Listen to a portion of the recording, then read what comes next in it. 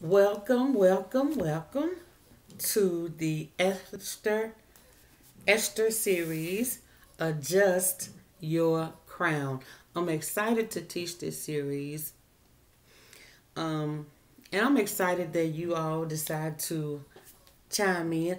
We're just gonna do quick little teachings and go through the book of Esther.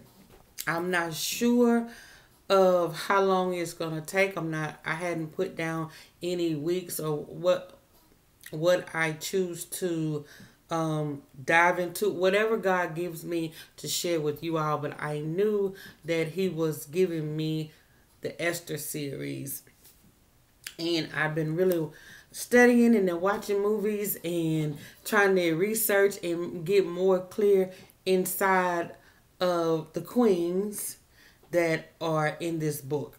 So, the first queen that we're going to talk about is Queen Vashti. We're just going to jump right into it. We all know that Queen Vashti said no to the king's command of her coming to his party. Some say that it was because she was having a party of her own.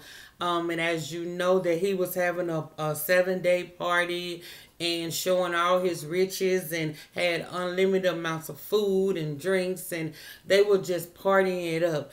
And Queen Vashti was having her own party. She was entertaining the ladies as well. So when she said no, I guess everybody was taken back, but again, some say that it's because she was having a party of her own. Some say because that he asked her to come naked, because in the scripture it tells us that he said, wear your royal crown. But also the Bible says that the king wanted to show her beauty, because her beauty was to behold. It was just, she was one of the most beautiful women in all the kingdom. But Vashti refused. Vashti said no. But how many of you know that sometimes a no is required? Sometimes a no is a must. Sometimes a no is purpose. Sometimes a no won't be received well. If you remember, sometimes you tell somebody no and they just, I can't believe she said no to me. We're not even talking about kings at this point. We talking about maybe your children. Sometimes a no just won't go over well. But listen, sometimes a no is required. And sometimes a no will cause you to be talked about, and you have to adjust your crown. Sometimes a no will cause you to be abandoned, and you have to adjust your crown. Sometimes a no will ruin your reputation, but you still have to adjust your crown. Queen Vashti felt as though she had the right to continue to party and continue to use her power as queen, saying no. But in doing so, she was punished. So she was banned from even coming before the king. She couldn't see the king anymore. She was banned and banned from the palace and kicked out. So I asked the question: could this have been Queen Vashti's purpose? To just in the book of Esther and going down in history books as Queen Vashti, the only thing we remember her as is not doing what she was commanded to do for the king, not doing what the king asked her to do. Was that her only purpose? I asked the question, and I ask you ladies, do you think that your only purpose is here is to say no? Your no got to be attached to something else. What does your no mean? And in saying your no, you got to be prepared for what's to come after your no. Many have recorded Queen Vashti as being wicked, being a villain, being the one that wanted to do what she wanted to do. And I've been reading about some say that she was the first to stand up for women's rights. Because again, I told you that some theologians and researchers say that the king wanted her to come naked, and she didn't want to expose herself, and she wanted to be modest, and she didn't want to be looked upon or objectified because the men were drunk. Come on, they had been drinking for 7 days. You know they was drunk. You know that it was just going to be them probably grabbing at her and pulling at her. Can you imagine what it had been like if she would have went into that party? They said she was the most beautiful queen. Her beauty was to behold. So could you imagine what would have happened if she was to go in a room full of drunk male guests? So was her no justified?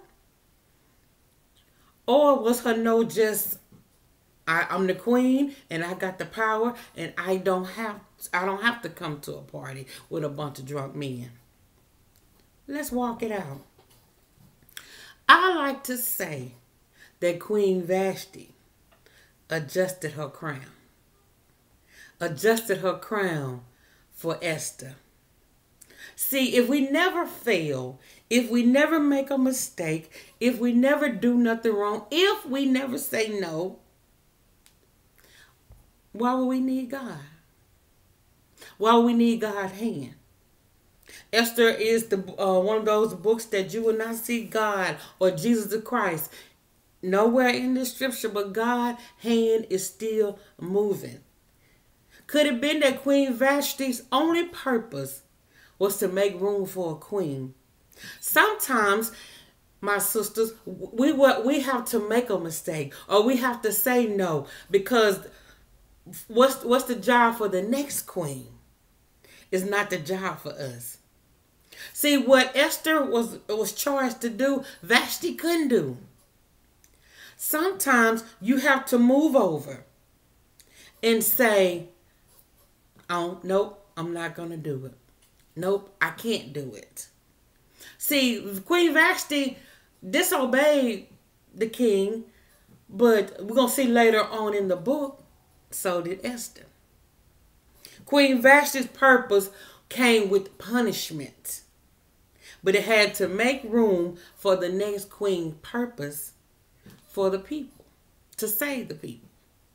So even in her saying no, Queen Vashti was not a villain. She was not wicked.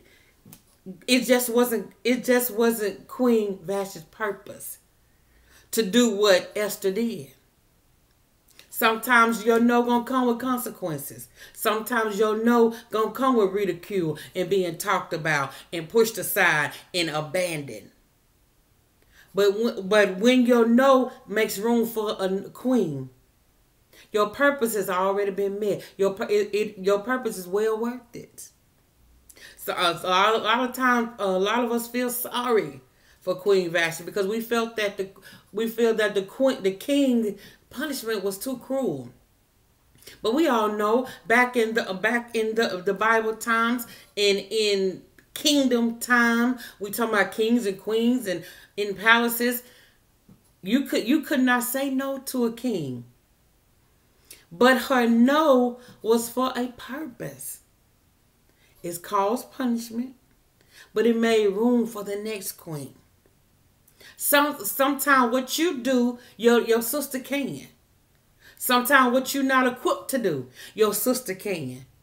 So in your punishment, just adjust your crown and stand back in awe of what the next queen can do. Your no can be the next queen's purpose. Your purpose can be the next queen's no. But in all, these two queens, they played a hand in saving the Jews.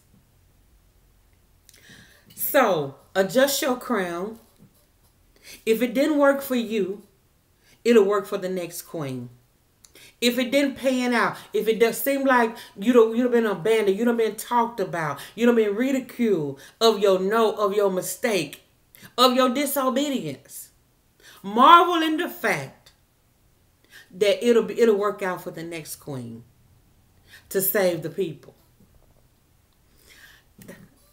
I hope and I pray that the first episode of this Esther series, Adjust Your Crown, has really blessed you. Because it really, really blessed me.